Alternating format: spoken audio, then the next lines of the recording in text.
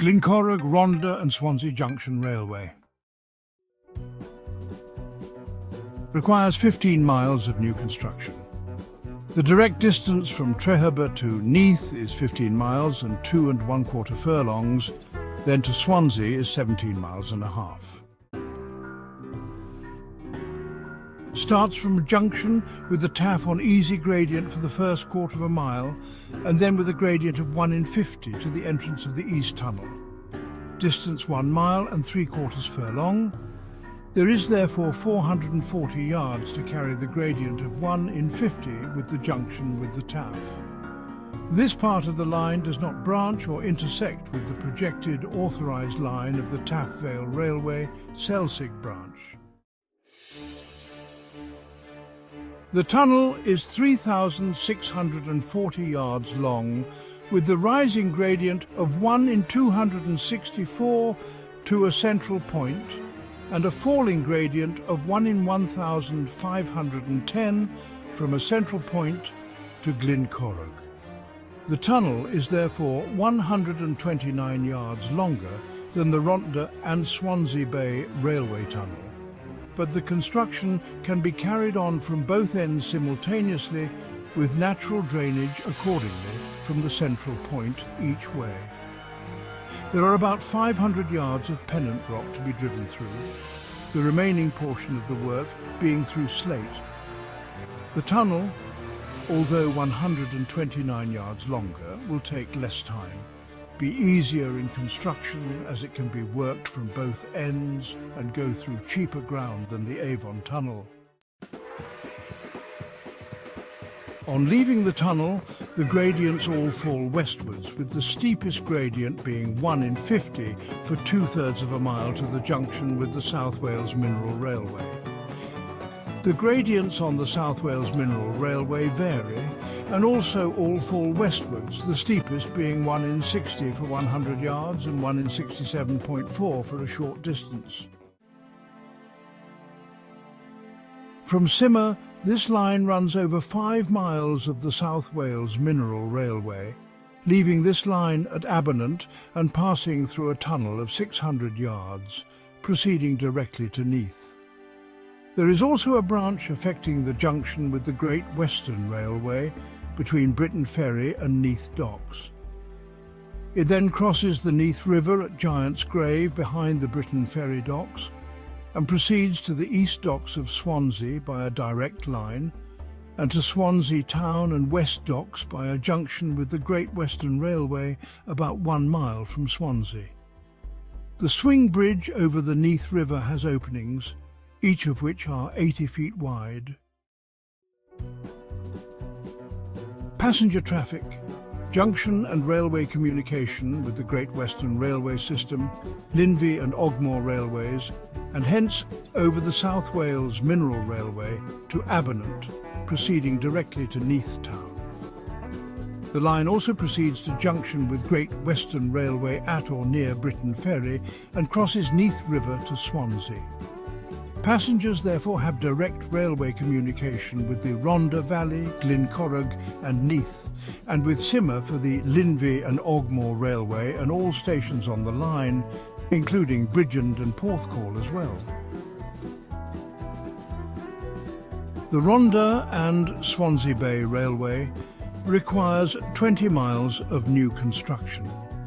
The distance from Treherbert to Neath is 17 miles and a half, and that from Treherbert to Swansea, if the direct route is constructed, is 18 miles and a half.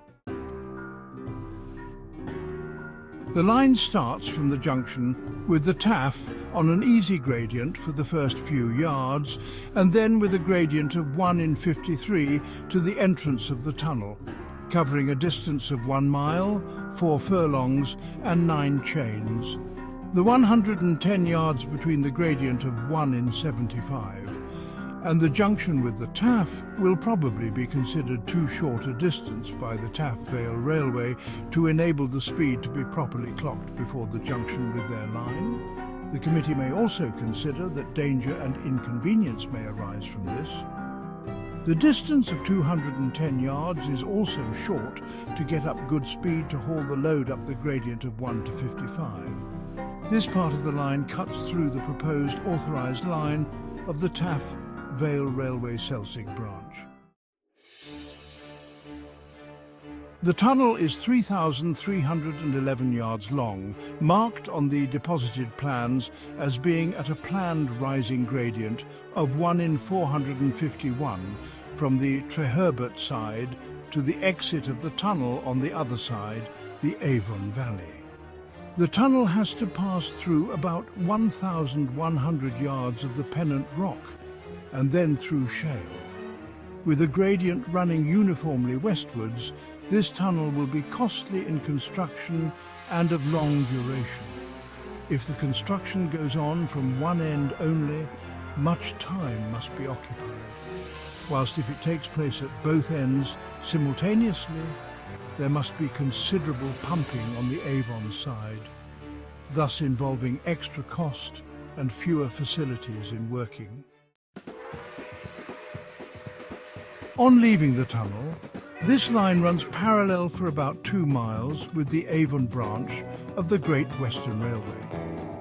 The plan gives a gradient for some 2 miles of 1 in 50.21. Nearly opposite Simmer, this line runs more or less parallel with the South Wales Mineral Railway for some 3 to 4 miles on the south side of the river, but does not make any junction either with the South Wales Mineral Railway or with the Linvy or Ogmore branch of the Great Western Railway. It then branches off toward Cwm Avon, near which point there is a tunnel of 1,530 yards with a uniform gradient according to plans of 1 in 60. The line soon after joins the Great Western Railway near Baglan, between Port Talbot and Britton Ferry. A branch then proceeds to cross the Neath River on the eastward side of the Britton Ferry docks, and from there proceeds to Swansea directly, also effecting a junction with the Great Western Railway at Britton Ferry Road Station, 3 miles from Swansea. The swing bridge has 2 openings of 80 feet each. Starting from Treherbert, the railway runs independently without any junctions with any other existing line until it joins the Great Western Railway system near Baglan. Passengers must therefore change onto the Great Western system between Britton Ferry and Port Talbot, or at Britton Ferry for Neath, Port Talbot, Porthcawl and other destinations. They must walk from their own station, if any, at or near Simmer, to get to Simmer station on the Linvy and Ogmore lines, Bridgend, Maesteg, Rhondda, Porthcawl and other places, and other